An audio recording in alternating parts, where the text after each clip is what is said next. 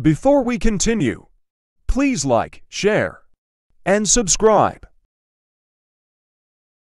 The movie starts in the year 1962 on an Italian ocean liner named Grazia. A singer named Francesca is entertaining the guests, who enjoy the night dancing with their loved ones. Amidst the crowd, a little girl named Katie sits alone because she doesn't have a partner to dance with. The captain of the ship notices this and brings her to the floor. The lively party quickly turns into a dreadful one when an unknown hand lifts a lever that tightens a wire cord. The wire then snaps and whips across the dance floor, bisecting the passengers and crew. Their bodies thump on the ground one after another, creating a bloodbath. The only person left alive on the dance floor is Katie, since the wire couldn't get her because of her height. The scene cuts 40 years later to the future. A salvage crew of 6 people is rescuing a random vessel from the sea. Captain Murphy leads his team and successfully brings the ship to the shore. The group then goes to a pub to celebrate, where they are approached by an old acquaintance named Jack. Jack also works in the marine business and has heard about a ghost ship from 1962. Rumor has it that the ship contains a chest of gold that has been missing for half a century. The person who brings the ship to the shore gets to claim whatever is in it. This sparks the crew's interest, and they set off to look for the ship on their salvage tug the next day. After a few hours long trip, they reach the destination, but the tracker shows no ships around the area. They check if it is working properly and come to the conclusion that the report was fake. Just when they are about to turn around, they get a view of a massive commercial ship in front of them. Their boat slams into the ship, but luckily the impact is not damaging. After dwelling on who gets to go inside first, Jack and a crewmate, Greer, stay behind, while the other 4 enter the ship. Only seconds after their arrival, the group starts experiencing paranormal activities. First, they hear random noises. Then, they see things moving through the dark corners. They blame it on the wind and keep moving, but behind them, a Scrabble moves on its own and forms the words, "Welcome aboard." I call bullshit. No one ever gets a hand that good in Scrabble. When they are on the upper deck, one of the crew members named Munder falls into a hole, but he is saved by the only woman in the group, Maureen. As she tries pulling him up, the little girl, Katie, suddenly appears in the background. She disappears within seconds, not giving Maureen a chance to comprehend whether she was real. The incident makes her feel uneasy, but she doesn't tell anyone about it. A little further, the group discovers a digital watch on the floor. Since these kinds of watches were not a thing in 1962, they theorize that someone has been on the ship before them. After that, the captain decides to continue the search the next day, since the ship is massive. When Maureen is alone at night, Jack approaches her. He senses that she is tense after saving Munder earlier. Upon finding out about the little girl, Jack goes quiet for a few seconds. He seems to know something, but doesn't show it on the outside. Instead, he suggests Maureen sleep for some more hours to get rid of the hallucinations. The next day, the crew sits down to plan their next move. They have discovered that the ship is slowly sinking because of a damage to its base. They decide to stay in the water for 3 days to fix it, and then return to shore with the entire ship. Without wasting much time, they continue their respective jobs on the different parts of the ship. Meanwhile, Maureen explores it and reaches the swimming pool area. She notices bullet marks on the wall, which is strange because they were told that all passengers died of drowning. While trying to climb out of the pool, she again comes face to face with Katie. Startled, she falls off the ladder and starts bleeding from her head. However, when she looks back up, Jack is standing in the place where Katie was seconds ago. The two walk away without noticing that Maureen's blood is disappearing from the pool. Soon, the bullet holes start oozing out blood, and the entire pool is filled with it. Ghosts don't have blood. After that, Jack and Maureen explore the laundry room and find another door that was not in the ship's blueprint. Upon opening it, they are pushed by a force of water, which also brings mutilated corpses out of the locked room. Both Jack and Maureen panic and try to run away. However, the door they came through locks on its own, leaving them no option but to go further into the ship. In the meantime, Captain Murphy ends up in the captain's lounge. He finds an opened bottle of alcohol, but while trying to take a sip, he sees the ship's actual captain in the mirror. The glass drops and shatters as Murphy runs away in fear. Unaware of the paranormal activities, Greer is minding his own business when he hears someone singing. It is Francesca, the same performer who was entertaining the passengers on board in 1962. Greer looks for the source of the sound but gives up after a while. What he doesn't know is that the woman is watching him walk away from behind him.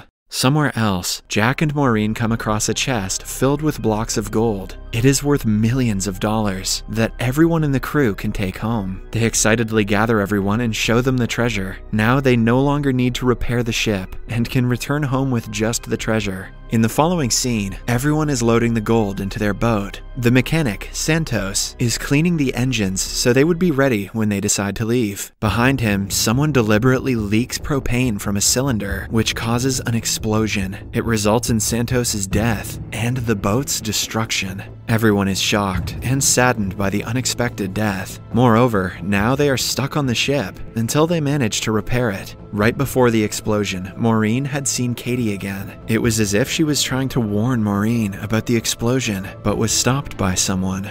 This is enough reason for Maureen to look into who Katie is. She goes through the passenger registry and finds out her room number. On walking to the room, Maureen screams in shock. It turns out that Katie died of hanging, as her decomposed corpse is still hung from the ceiling. After composing herself, Maureen comes closer and takes a necklace off Katie's corpse. Her spirit appears in the room and asks for the necklace. Maureen tries handing it to her, but it goes right through her palm. It is now clear to her that the little girl is not a human. Took her long enough. In the kitchen, two crew members find fresh meals. They do not question it before devouring half of the food. Initially, it tastes amazing, but after a while, they smell a horrible scent. On checking, they see that the food has turned into maggots. Both of them panic and start vomiting in disgust. Then there is Greer, who is in the ballroom. Everything is normal until all of a sudden, the place transforms into how it looked before the wreckage. The guests surround him and act like they are at a typical party. Moreover, Francesca seems to have extra interest in him. She flirts with the guy and manipulates him into kissing her, even though he has a fiancée waiting for him at home.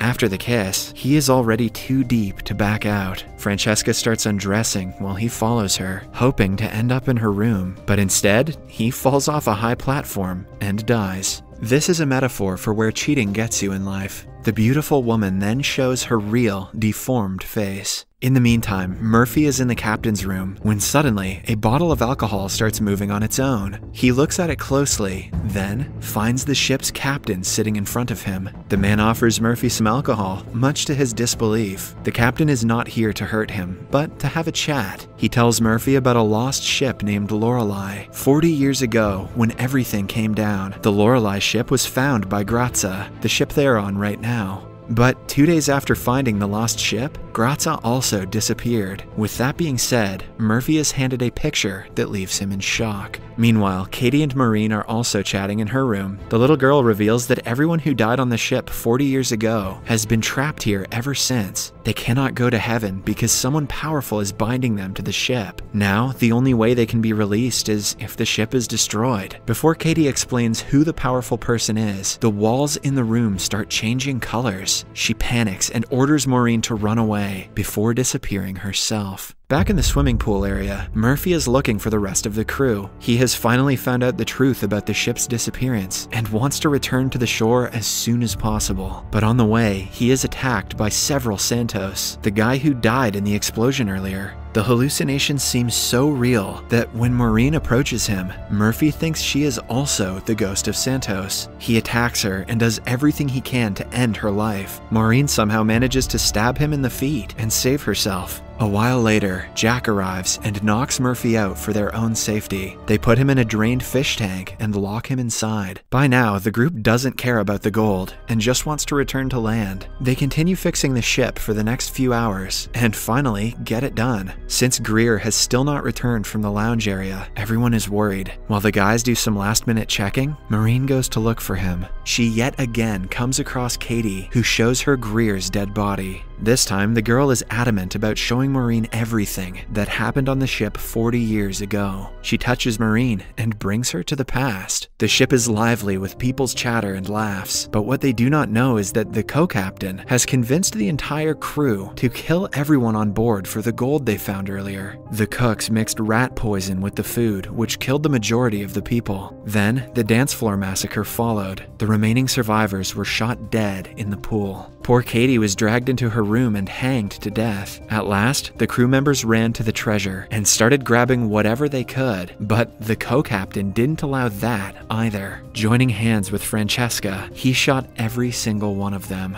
At last, the two of them were left before Francesca betrayed him and shot him in the head. It turned out her actual lover is a different man who was also the mastermind behind the entire massacre. After killing hundreds of people, they shared a passionate kiss, but the surprises did not end there. The man killed Francesca by releasing a hook that slashed into her neck and hooked her. Damn, the 2000s were gruesome. In the end, the man is revealed to be none other than Jack. He is a demonic spirit of a dead sinner. His job is to make people sin and then kill them, to bring their souls to hell. Everything makes sense to Maureen now, because Jack was the one who told them about the ship in the first place. He also appeared out of nowhere when Maureen saw Katie in the pool. Moreover, he has been asking her to forget about Katie every time she told him about her. Maureen suddenly remembers Murphy, but when she reaches him, he has already drowned and died in the aquarium. She quickly goes to the others to warn them of the murderer on board. Munder is scuba diving in the flooded engine room to fix something. She wants to follow him, but the pipes fill with blood, ghost blood, indicating that he has also died. It turns out that someone pulled him into the gears and ground him to death. Now, the only two people left are Maureen and the last crew member named Dodge. She asks him to keep an eye out for Jack while she places explosives on the ship. But when Dodge and Jack are alone, Jack plays games with his head and starts a fight. In a fit of rage, Dodge shoots him and assumes that he is dead. He then goes to Maureen, who has just finished setting the explosives. He tells her he killed Jack and that they can start a life together using the gold. Maureen thinks about it for a second and then asks him why he hasn't inquired about Munder, who still hasn't been found. It is then revealed that the person is actually Jack, who was trying to make Maureen sin. As long as this boat remains, the souls will never be let free. Jack knows that Maureen is a good person, so he offers to spare her life in exchange for her not interfering with his rules. But in response, Maureen detonates the explosives. Jack and the entire ship are blown into pieces, while Maureen jumps off and saves her life. She is underwater, struggling to find a way out, when Katie comes to her rescue. Finally, all the souls who died on the ship are let free. The next morning, a cruise ship finds Maureen floating on a box, and she is rescued. As she is being taken away in an ambulance, she notices a crate of gold being loaded onto a cruise ship. Jack has somehow been resurrected and is planning to continue the cycle of sin. The movie ends as Maureen screams and the ambulance door closes.